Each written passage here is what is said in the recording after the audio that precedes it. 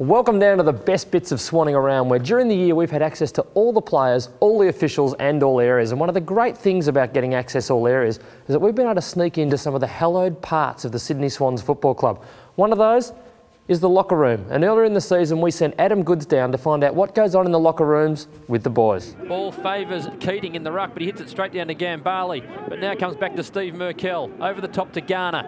He just draws players. Oh, the kick's beautifully smothered there by Hudson. Oh, he just can't quite get a handle on it. Now Vlatko comes steaming in. Garner keeps it in play. Over to Ritchie. Back to Vlatko. Slams it onto his left foot and finds Ben Rogers for the Eagles, 60 metres out from goal. He's got Seebeck on a long lead. He goes in that direction. Seebeck versus Bradfield. Oh, he's just too strong, the big fella. Takes another great mark.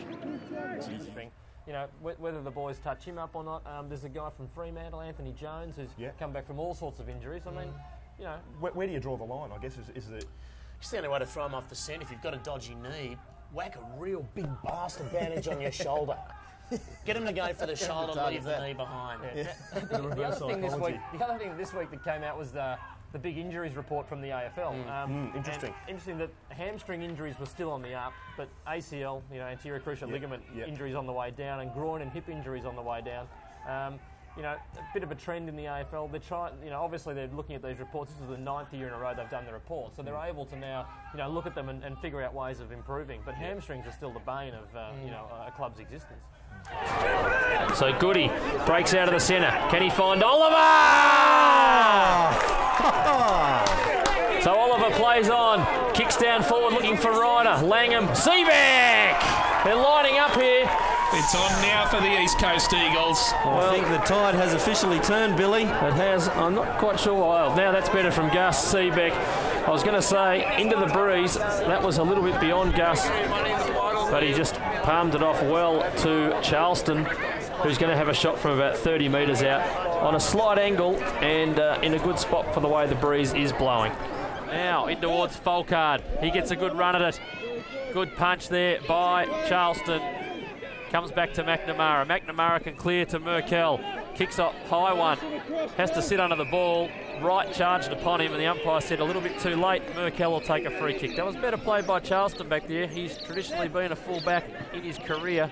Maybe that's a better spot for him. They could switch Frost and Charleston over on Barrett. Kicks inside looking for Barrett.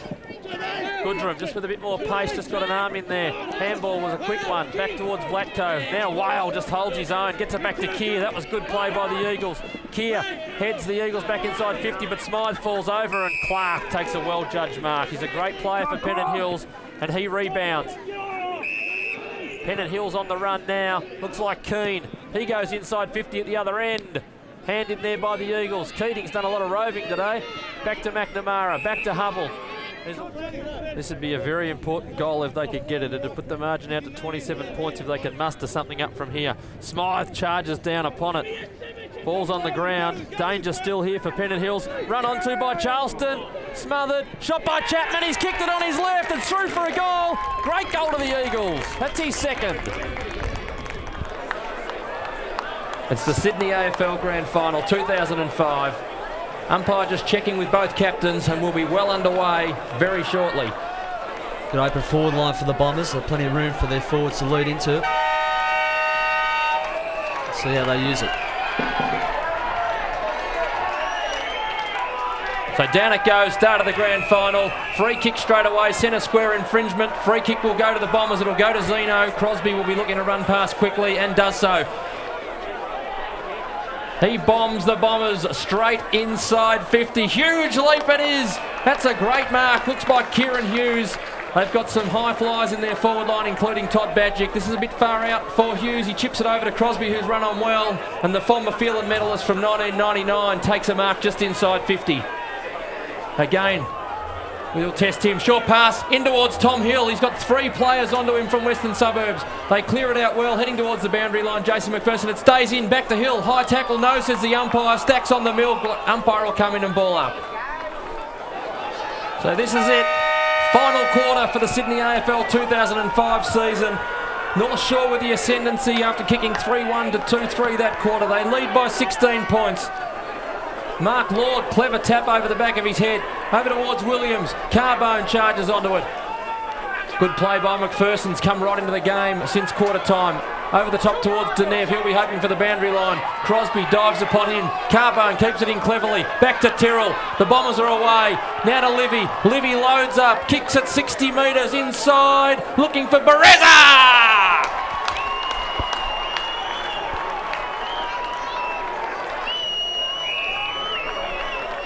Well, if there's one thing Western Suburbs didn't lead in the first 60 seconds of this game is what we're seeing now.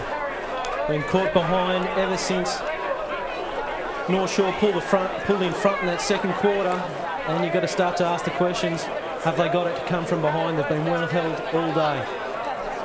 So Andrew Bereza, he's played down backer on the wing most of this season, was thrown down forward last week and kicked 2 goals.